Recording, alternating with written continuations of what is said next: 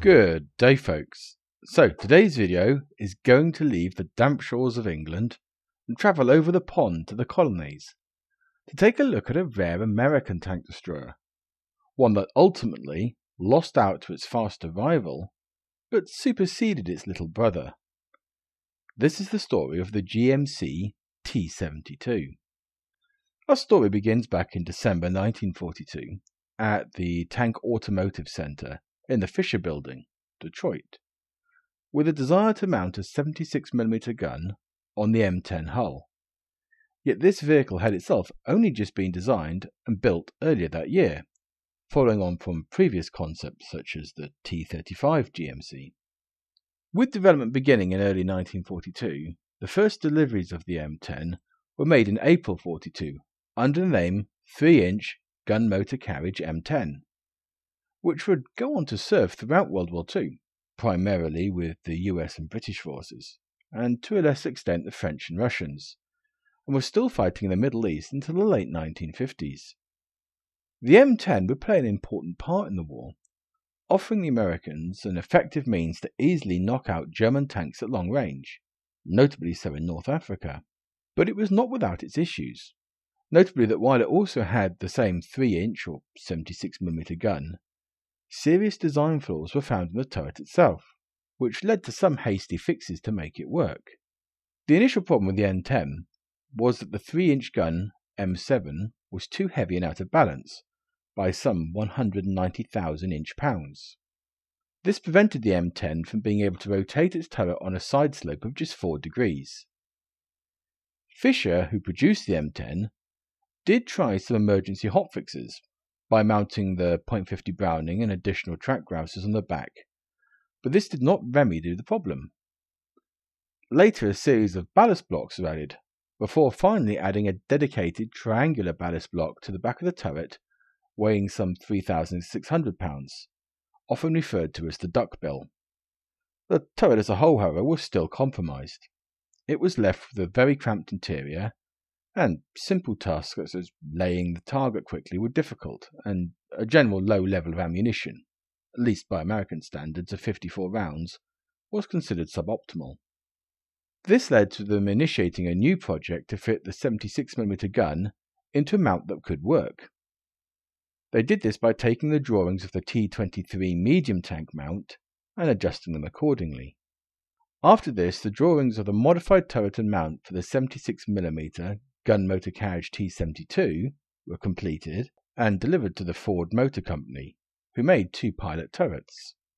These were then shipped back to Fisher and fitted to the M10A1 chassis, those using the M4A3 hulls rather than the M4A2 hulls found on your stock vanilla M10. These later hulls used Ford GAA engines and had a more distinctive exhaust baffle, but they were also kept primarily within the US. From here, they were shipped to the Aberdeen Proving Grounds on the 19th of March 1943 and the 20th of April 1943. The results showed that the T72 was a satisfactory vehicle and had several advantages over the original M10, notably that as the counterweight was no longer needed and the turret reshaped, a weight saving of 4,350 pounds could be made, or about 1.9 tons. The problematic placement of transversing handwheels and elevating handwheels had also been fixed, and along with fixing the position of direct sight telescopes and such, the ability to lay on target was improved. The new turret, which remained open-topped, had a lot more space inside for the crew to operate as well, and so, being American, they went and stuffed it full of extra ammo anyway, bringing the total up to 94 rounds. But the extra room has many more benefits, particularly on things like crew morale and prevention of accidents. However, as with all good things, there were downsides. The arm of the T23 turret itself was reduced from 2.5 inches to 1 1/8 on the side, which is quite a drop, and from 3.5 inches on the front down to 1.5 inches, leaving it comparatively lightly armoured against even the original M10's armour. Yet the American tank destroyer doctrine was about speed and agility, not heavy armour and slugging it out. However, despite these promising features, the project was never to be finished, and it would never go for further user evaluations. This can be seen from 2 aspects. Firstly, that the M10 was in production and retooling the entire line would take weeks. But more importantly, a new kid was on the block, in the form of the T70, which would be the prototype to the famous M18 Hellcat, and it was suggested that they might as well just use a Hellcat turret on an M10 hull if needed, although I don't know if that was ever done. In the Hellcat, they had the same caliber gun on a very fast hull, which fitted their doctrine nicely, and in the event of a bigger gun being needed, work was also underway for the M36 Slugger. Thus, the fate of the T72 was sealed, and no further work would be done. The fate of those two made is unknown, but likely scrapped or later used up on the Rangers. There were, however, two other aspects we'll be covering here. The first was that the T72 is one of the few American vehicles that was also tested with a recoilless mounted rigid gun during its development, which we touched upon in my last video on the 32-pounder Centurion. This was one way of trying to fix the problem of interior space and weight, by simply strapping the gun to the armoured front, but ultimately it was not adopted. And the second, and I'm sure there's a few antsy keyboards being slapped right now, is that I chose to use the words like Slugger and Wolverine in this video.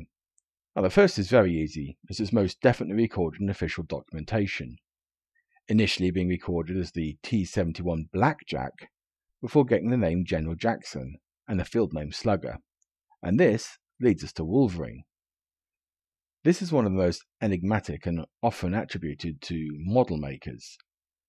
Yet in official documentation, when they were allocating nicknames, the US lists that while tanks should be named after generals, both past and present, tank destroyers, or SPGs, should be named after highly lethal animals commensurate with maneuverability fighting characteristics or aggressiveness in tactical use.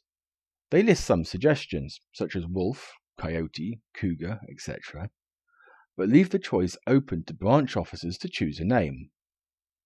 Now, Wolverine is not officially listed there, but it falls very much into this category, and may have been done and then forgotten about for the same reason that other vehicle names such as King Kong, Hippo, and Black Panther have also been forgotten. Through a lack of use and time, I suspect. Anything that's not used frequently slowly dwindles out of memory. Well guys, I hope you liked that bit of random US trivia on a less commonly known vehicle. Always prefer the odd and obscure machines over the common Panther, Tiger, Sherman, Cromwell type of mainstream stuff, which has been done to death. But until next time, toodle pip.